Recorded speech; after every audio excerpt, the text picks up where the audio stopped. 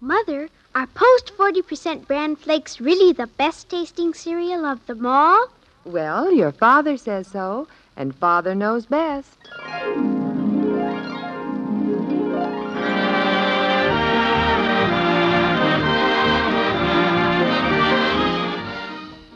Yes, it's Father Knows Best, transcribed in Hollywood, starring Robert Young as Father. A half-hour visit with your neighbors, the Andersons. Brought to you by Instant Sanka, the delicious coffee that lets you sleep, and Post 40% bran flakes. Mother, next time you're choosing a cereal, remember, new Post bran flakes give your family all the important keep regular benefits of bran in a cereal with a delicious new magic oven flavor. Insist on Post bran flakes, the cereal preferred and eaten by far more people than any other bran flakes. They're wonderful for breakfast, lunch, or in-between meals. So get Post bran flakes this weekend. They're good, and so good for you.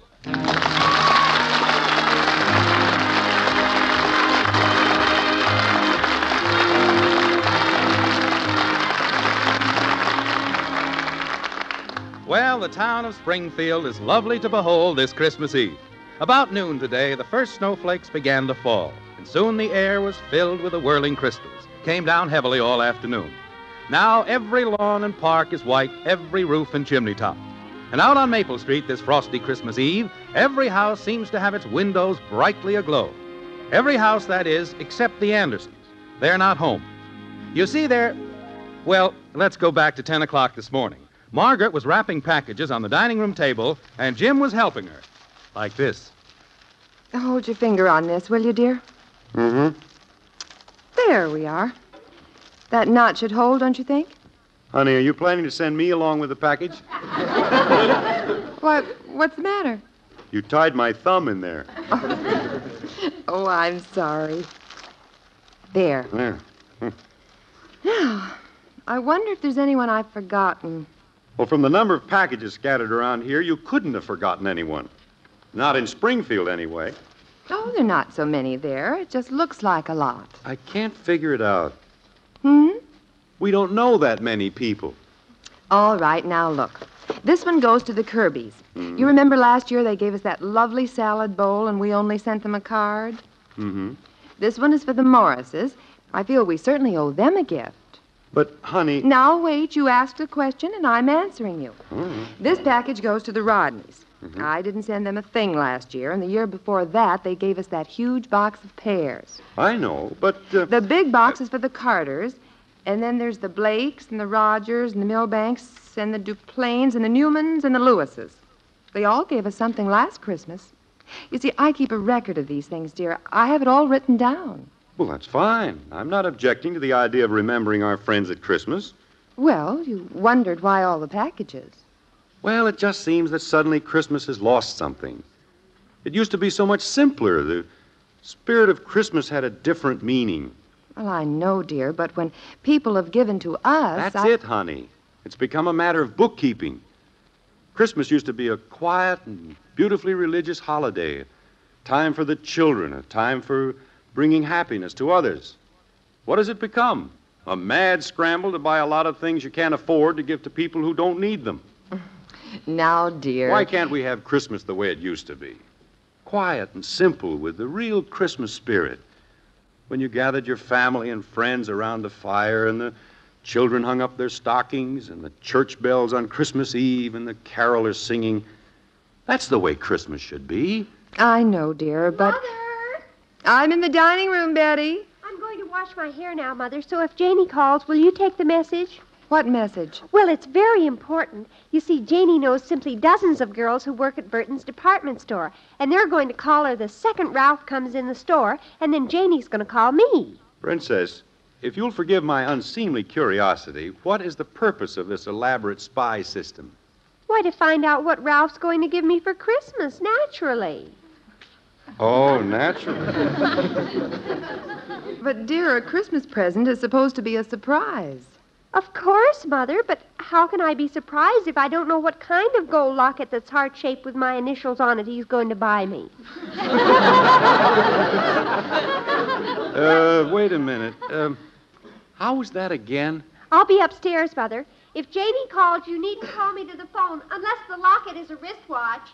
Well, now, if that doesn't... Now, don't let it upset you. She's just a normal teenage girl. But, honey, the whole idea of Christmas is to... Dad, Mom. Here. We're in the dining room, Bud. Hey, tonight's Christmas Eve. Can you believe it? Christmas Eve. Yeah. And you'd better go down in the basement and bring up the decorations for the tree.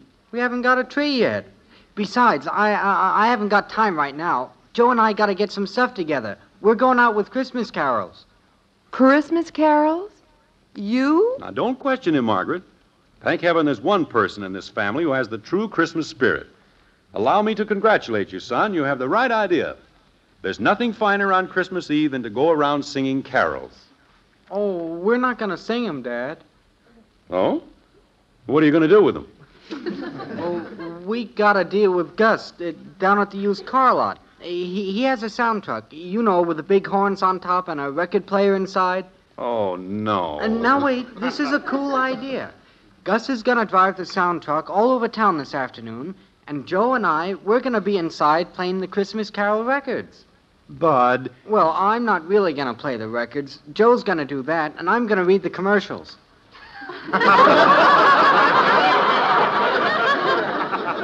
Commercials? Sure. For Gus McCarthy's used car lot. Joe plays a carol, and then I read a commercial. I got some cool ideas. How do you like this one? It starts out, "Rest ye merry gentlemen in a 1936 two-door sedan with white side door." Oh. Bud, maybe you'd better... Or, "Oh, what fun it is to ride in a 1940 Club Coupe with overdrive and new seat covers." Look, Bud. "I saw Mommy kissing Santa Claus in a 1948 convertible with radio and heater." How do you like those? Pretty good, huh, Dad? Pretty good. But have you lost your mind? This is Christmas. Your father's right, Bud. That's carrying it entirely too far. But if I don't work on the truck this afternoon, I won't get to ride on it in the parade tonight. Parade? On Christmas Eve? Sure, the big Santa Claus parade. They're going to have floats and bands and cowboys, all kinds of stuff. What, no skyrockets? Well, now I've heard everything. Peace on earth, goodwill toward men. Introduced with a brass band. Daddy, What is it, kitten? when are we going to get our tree? Oh, you'd better go down and get one, dear. They'll be all gone. I could have gotten one wholesale from Gus's used car lot. He sells Christmas trees, too. Can we have a purple tree this year, Daddy? A purple tree?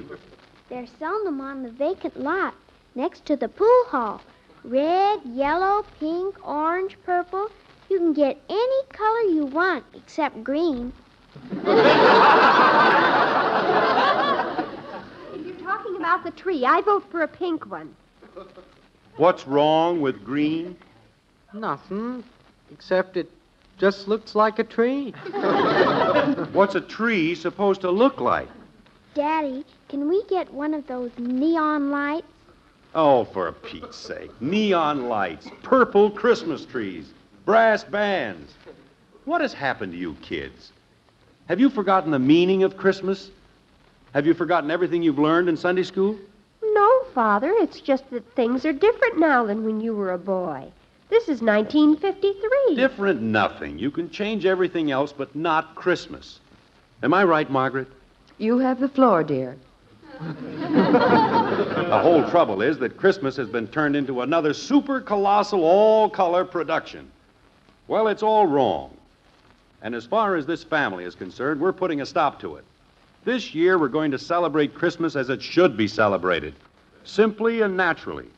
Without all the hoop-de-doo and falderall. This is going to be a real Christmas. I don't understand what you mean, Father. Well, to begin with, we're not going to buy one of those painted trees. We're going to get in the car and drive up to Pine Mountain and cut our own tree. Oh, boy, can we, Daddy? You don't really mean that. Certainly I do. You kids gather up some warm clothes. Bud, get the saw out of the garage. But, Father, it's at least 50 miles up there. You can buy a tree for a couple of bucks, Dad. Now, that's what I'm talking about. All you kids can think of is buy, buy, buy. This is a part of Christmas you've never even experienced. Going out into the woods and cutting your own Christmas tree. The weather forecast said snow today. Oh, we'll be up there and back in 3 or 4 hours. Not going to snow that much. Besides, I have chains. Now, get your coats. I'm getting mine. I'm ready. Oh, this sounds like a real peachy Christmas. It will be, Princess. You'll see. Dear, I have all those packages to deliver to the Rogers and the Newmans. We'll throw them in the car, honey. We'll deliver them on our way back. You're sure this is a good idea? Am I sure? Margaret, believe me, this is going to be a Christmas none of us will ever forget.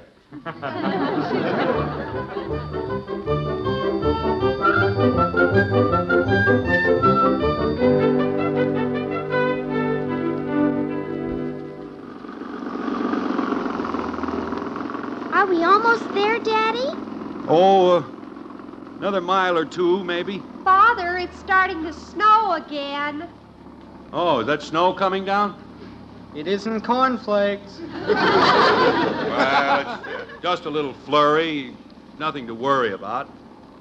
Come on, cheer up, everybody. It's almost Christmas Eve.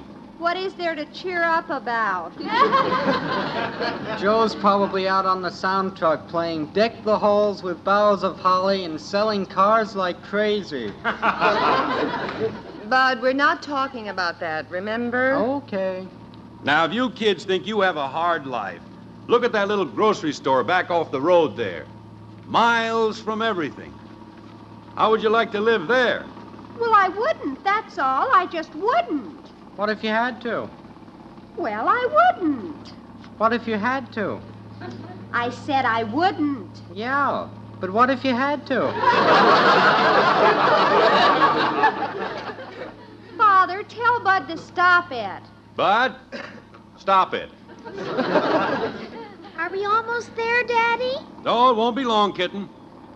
Look at that snow drifting down. Isn't that beautiful?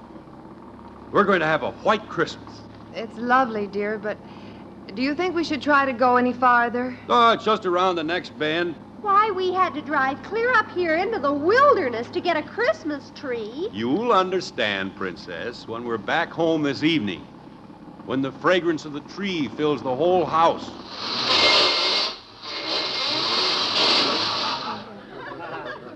What happened, Daddy? Nothing. Snow's a little deeper here. Father, we're not moving. Are we stuck, Dad? No, we're not stuck.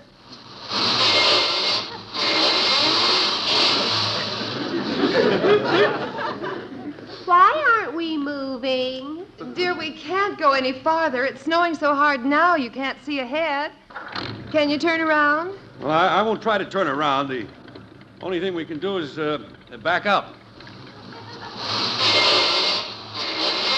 We're not moving. What's the matter, Dad? I'm afraid we're stuck. Oh, no. Oh, Jim, we can't be. Now there's nothing to get excited about. We'll get out of here somehow. Take the wheel, Margaret. Bud and I'll get out and push. Come on, Bud. I can't even see. What do you want me to do, Jim? Put it in reverse. I can't hear you. The snow's getting deep, Dad. It's no use. We can't move it. Shut off the motor, Margaret. Well, what do we do now, dear? Well, we'll have to leave the car and walk back. Walk back? Yeah. Well, come on, everybody out. Take the keys, Margaret. All right. Button up your coat, Kathy. Betty, bring those 2 blankets. We can't walk all the way back in this snow. I know that. We're going back to that little grocery store we passed. It's only about 1/4 mile. Close the car doors. I'll carry Kathy. Now, all stay together. We better hurry. It's getting dark. Daddy, Yeah? it's almost Christmas Eve. Yes. Almost. I got snow in my shoes, snow down my neck. Oh, can you see where you're going, Jim? Yeah, I can see.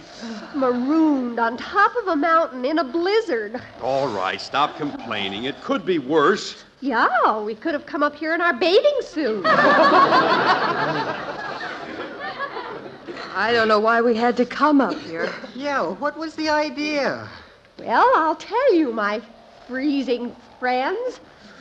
This is that warm and beautiful event known as a simple, old-fashioned Christmas.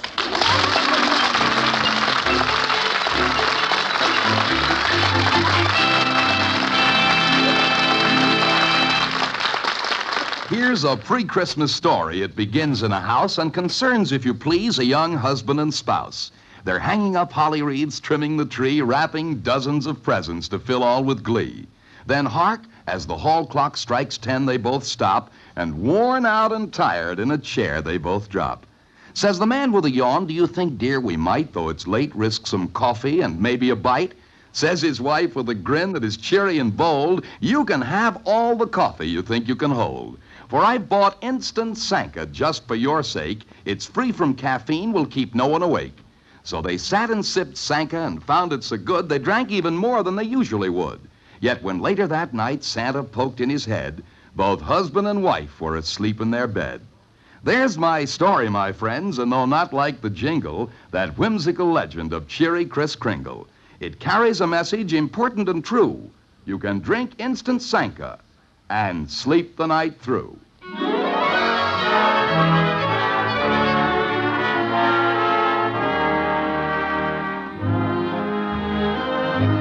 Well, as I said earlier, the white frame house on Maple Street is dark this Christmas Eve. About noon today, Jim Anderson revolted against his family's attitude toward the Yuletide and decided that this year they should discover the joys of a simple, old-fashioned Christmas. Nice thought? Yes. How's it working out? Terrible. They drive up to Pine Mountain to cut their own tree and ended up in a snowbank. Now, with the car abandoned, Jim and the family groped their way through the blizzard toward an isolated roadside store. Like this. I think my nose is frozen. How much farther is it, Daddy? Well, it must be right ahead of us. If it weren't snowing so hard, we could probably see it. There it is, Dad. See the light? Yeah. There's the store, Mommy. Oh, well, thank heaven. That looks real pretty for Christmas Eve, doesn't it? Holly wreath in the window. All I'm interested in right now is getting back to Springfield. I'm supposed to be at least 3 parties tonight. If we get back in time, I can still ride in the parade with Joe on the sound truck. All those gifts are still in the car, Jim. We'll have to get them out somehow. They have to be delivered tonight. Well, all right, one thing at a time. Let's get in here and thaw out first.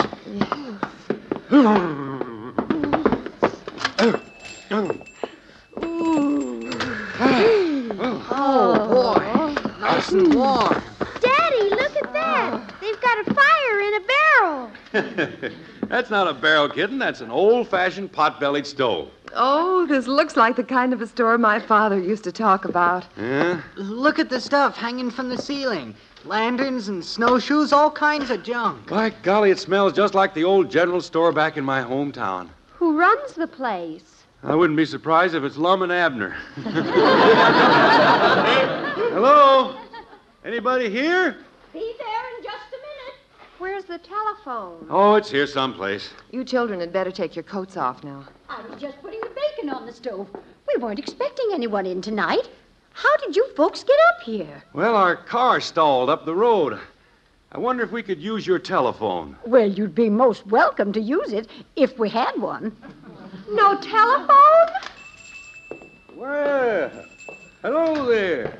Is that your car that snowed in up the road? Yes, that's ours. We must have passed on the road without seeing each other. I just walked up there to see if you needed help. Well, that was very thoughtful of you. We were looking for a telephone. Well, I guess the nearest phone is down at the Harper's place, isn't it, Tom? Yeah, and you'd never make it down there tonight, not with the snow coming down like it is. But how are we going to get back to Springfield? I'm afraid you're not going to get back tonight, miss. Probably not tomorrow either. Oh, groan. There goes Christmas and all our plans. I wouldn't feel too bad about it, miss. It may not be so noticeable, but it's Christmas here, too, you know. And since Maggie and me, we're marooned up here in a manner of speaking, and since you folks are stranded too, why don't we just say we're all stranded together, snowbound, as it were? Well, that's very nice of you, but... Oh, we can't just move in on you. Well, why not? You look like nice folks. And Tom and me are alone here. I'll put some more plates on the table, and there's plenty of beds upstairs. Can we do it? Please, Mommy?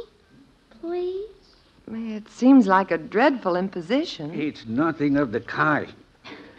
I'm Tom Terrell, and this is my wife, Maggie. Oh, how do you do? Well, we're the Andersons. The little one is Kathy, our boy Bud, our daughter Betty, my wife Margaret. Hello. And I'm Jim. Well, we're happy you're going to be with us. Thank you. We hadn't planned much of a Christmas, just the two of us.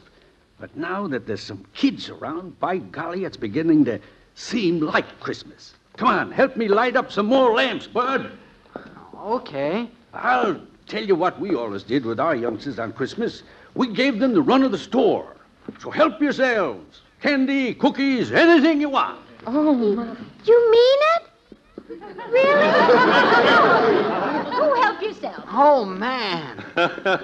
Steady now, don't get carried away. Oh, Mother, look at these adorable old-fashioned teacups. In a minute, dear. Look here, Bud. Look at this. Yeah, but look at this. Listen to them. My golly, it's good to hear youngsters around the place again. How many children do you have? 2, a boy and a girl. But they're both grown up now, gone away. Seems like such a short time we had them with us. Well, would you like to come out in the kitchen with me, Margaret? Yes, I'll help you put things on. Jim, if you want to hang up your things, the bedroom's right up the stairway there. Oh, good. I'll take these blankets and coats up. Well, you kids finding anything back there? Sure, all kinds of stuff. I found a school book back there, Mr. Terrell. It's the same one I use. Yeah, it belonged to my daughter. She looked a lot like you when she was your age. Did you have some kids, Mr. Terrell? Yes, we have 2, Bud. Where are they, Mr. Terrell? Well, they've grown up and gone, Kathy. Aren't you lonesome without your children? Yes, we are sometimes. I think we miss them most at Christmas time. You kids don't know how much you mean to your folks at Christmas. We never thought about it. I guess we always just thought how much Christmas meant to us. We used to have our tree here by the stove, and Judy and Bill would decorate it and put the candles on. The tinsel and the stars and the little glass bells, they're all in the box back in the corner where the kids packed them away. Don't you have any Christmas? No, Kathy, not anymore. There's no one to decorate the tree. Tom, I need some wood for the stove. All right, I'll get it. What are you crying about, Shrimp? I just feel sad. Bud, Yeah, are you thinking what I'm thinking? maybe.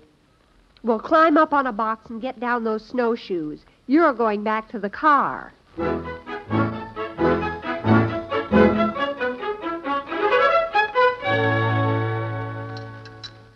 Well, what's wrong with the children, Margaret? They didn't eat. I don't know. They're plotting something. They run me out of the store, told me to stay back here and lock the door. Maybe you'd better go out front and see what they're doing, Jim. Oh, they're all right, honey. Leave them alone. Well, whatever they're doing, they've been at it for over an hour. All right, everybody, come in now. Turn off all the lamps. Well, for pity's sakes, what are they... Well, let's go in. What in the world? Well, will you look at that? It's Christmas Eve, remember? Oh, a tree. Decorated. And with candles. From the Andersons, Merry Christmas to Mr. and Mrs. Terrell. If that don't beat all. It's beautiful, kids. How did you do it? Well, Mr. Terrell said they had the decorations, so Bud went up to the car and got the saw. and some things. Then he went out and cut the tree. I helped put on the decorations. Look what's under the tree. Where'd those packages come from? Santa Claus. You can't open them till Christmas morning. Margaret, aren't those your packages from the car?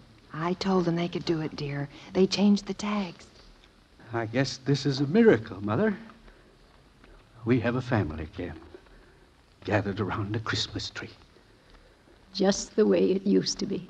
Snow coming down outside, candles on the tree, a warm fire in the stove. Oh, it's lovely. So lovely. The only thing that's missing is the Christmas carol. Judy, when she was a little girl, would stand up at the top of the stairs. And the way she sang it reminded you of the angels who sang it to the shepherds on that wondrous night. Kathy? Oh, well, where is Kathy? Oh, little town of Bethlehem, how still we see thee lie above thy deep and dreamless sleep.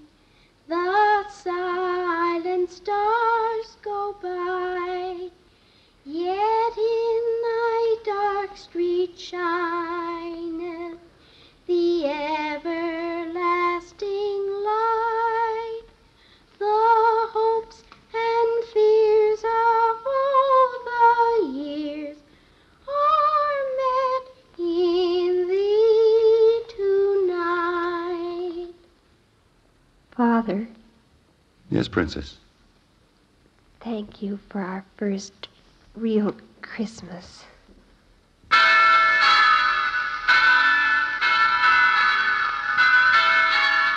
This is Robert Young. From all of us in the Anderson family to all of you, a most sincere wish that the Christmas spirit in its fullest meaning be yours for now and always. Good night.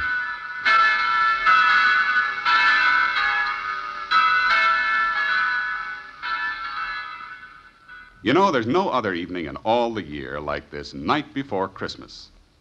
Now, after weeks of busy shopping, folks are warmly settled in comfortable living rooms, looking forward to the excitement of tomorrow morning. Well, we hope you find just what you wanted under that tree. And at this time, may we, the Post Cereals Company, take the opportunity of thanking all of you for making our products such favorites all over the country. Yes, Post cereals have long been famous for superior quality and fine flavor. Rest assured we'll keep them that way for you, always. One of Post's outstanding favorites is Post 40% Bran Flakes. And it's now more delicious than ever because it has a new magic oven flavor and wonderful crisper texture. Remember, if you haven't tried them yet, start enjoying Post Bran Flakes soon. And a very Merry Christmas from the whole Post Cereals family.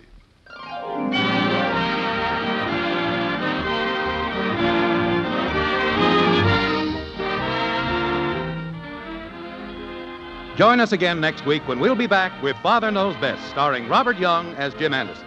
Until then, good night and good luck from the makers of Post 40% Bran Flakes, the cereal preferred and eaten by far more people than any other Bran Flakes, and Instant Sanka, the delicious coffee that lets you sleep.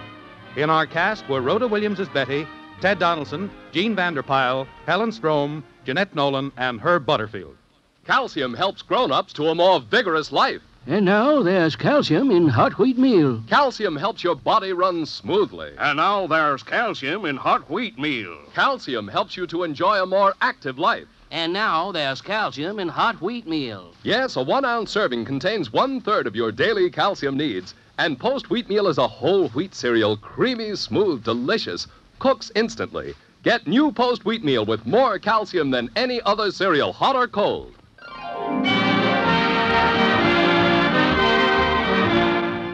Father Knows Best, based on characters created by Ed James, was transcribed in Hollywood and written by Paul West and Roswell Rogers. This is Bill Foreman speaking.